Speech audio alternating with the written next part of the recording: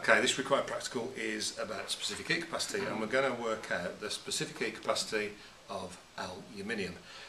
If you think from your lessons what specific heat capacity is, it's the energy required to raise 1 kilogram of a particular substance by 1 degree Celsius, and the substance we're going to use today is aluminium. So we've got lots of equipment, so we probably just need to talk through that. That's the block that we're going to use to heat up, so we need to provide energy to heat that block up, and we're going to use what's called the little immersion heater. So we're going to be connecting this to a power supply, but we do need to know the amount of energy that's being provided as electrical energy and converted into heat energy to heat this block up. Now, to work out the amount of electrical energy, we're going to need ammeters to measure the current and a voltmeter to measure the potential difference, which you might call voltage, or you might hear me say voltage in a minute when I forget.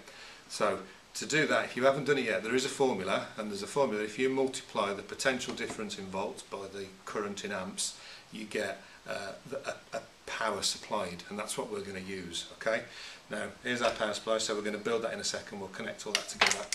We'll then put the heater into the block, as so, but we also need to measure the temperature. So we've just got a thermometer, and the block, if you can't see it, has drilled out, so we've got a space to put a thermometer to read the temperature.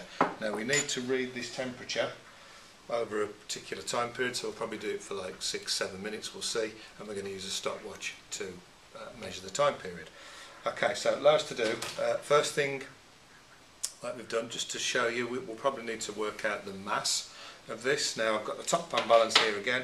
This is aluminium. This should be a 1 kilogram block, or 1,000 grams of aluminium. So if I just pop that on, you might be able to see it's 1000.9, but just to show you, it is about a kilogram. So there's our kilogram block. We now need to build the circuit. So if you remember any circuits that you've built so far, try and do it logically. I'm going to move the water so I know what's going to happen. So we're going to come out of the power supply, and we're going to use direct current, and we're going to go into an ammeter. Okay, then we'll come out of the ammeter in a series circuit, and we're going to go into the immersion heater. Then we'll come out of the immersion heater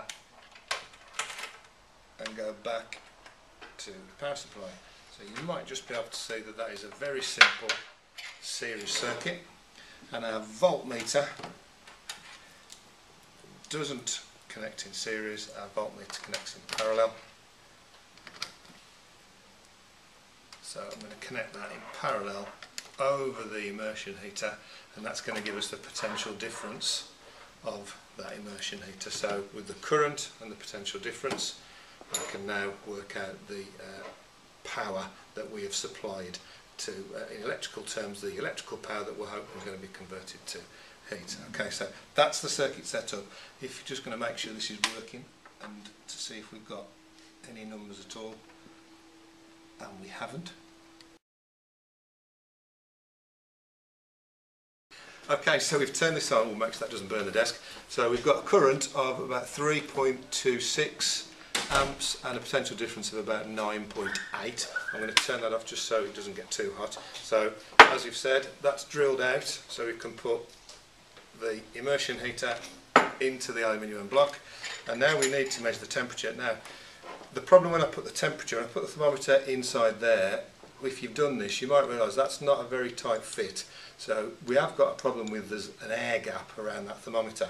So what we can do to improve the heat transfer, if we just put a little bit of water, got a pipette, if we put a little bit of water inside that air gap, when I put the thermometer in now, you can possibly just see we've now just got a small amount of water on the top, which is telling us that that thermometer is now surrounded by water. Now the first thing we need to do before I forget is we need to measure the temperature of all of this before it starts. And just on there, I'm going to say, I might put my glasses on, sorry. Okay, we've got a starting temperature of about 25 degrees. Okay, so we'll make a note of that. Let me just make a note of that on here. So we'll have a starting temperature of 25 degrees. I need to get my stopwatch. Oh, need to do this. Worth insulating the whole thing, because obviously any heat energy we put in. We want to make sure any electrical energy we put in to convert to heat, we want to make sure we don't lose any to the room. So I've just insulated the metal block. We've got our stopwatch is here, so I can get ready to start. If I just switch this on, and you can see on the computer here I've got ready, I'm going to, at 0 time, I'm going to make a note of the temperature. So our starting temperature is 25 degrees, and then after a minute we'll make a note of the temperature, and then 2 minutes we'll make a note of the temperature. There is a reason why this is in seconds, which we'll come to after we've finished, and this column here, the energy input, we're going to use the power from the meter readings, the current and the potential difference. So it'll just be a matter of switching that on and starting the stopwatch.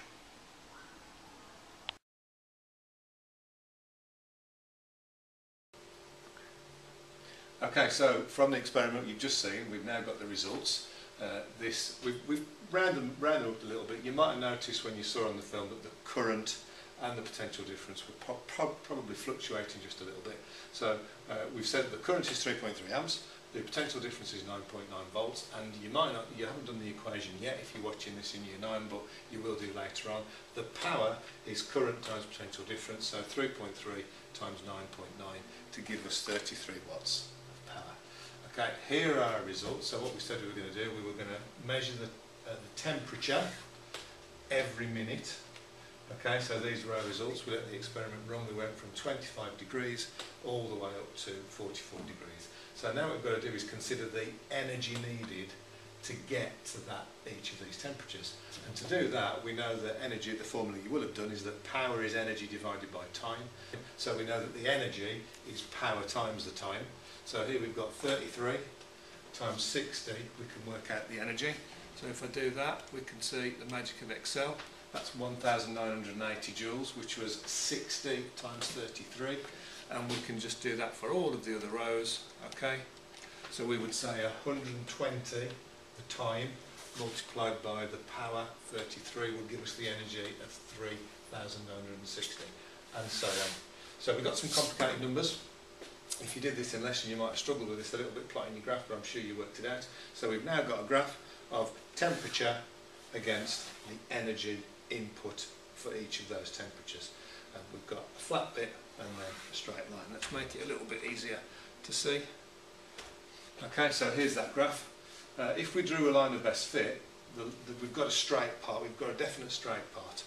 This bit, if you're thinking, well, why is this flat at the start? Remember that it took a little bit of time for the heat to be transferred through the metal block, then through that little bit of water we put into the thermometer for us to register a temperature rise. So this flat bit we can ignore. Our line of best fit we've drawn on the straight part of the graph where the temperature was increasing as we added the energy. This bit of energy would just be the energy being added that went through the material. So what we can now do, just looking at some numbers from the graph, if I kind of did a gradient, and we're saying that for this increase in temperature to go from 30 to 42, so here look, to go from 30 to 42 there, over there, okay, and then the amount of energy that took, well, let's look at the energy difference. Here we've got 18,000 and this line will be 8,000, okay, so we've got 12 degrees in terms of our rise in temperature, and that took 10,000 joules in terms of the amount of energy. So we can say, a definite statement, 10,000 joules increase the temperature by 12 degrees Celsius. Off that, if we just think about that mathematically, we can say, well, if that amount of energy gave us that increase, 12, well, if we divide this by 12, then 10,000 divided by 12, that's going to be the energy required to raise the temperature by 1 degree. And I've just done that, and it's 833 joules. So that is the energy needed to raise the temperature 1 kilogram. If you remember, our block was 1 kilogram. So this is the energy required to raise the 1 kilogram block by 1 degree Celsius, which you should remember, that's what specific heat capacity is. So the specific heat capacity of aluminium we worked out to be 833 joules per kilogram per degree Celsius. It's not exactly right, it's a little bit higher, but within the realms of experimental.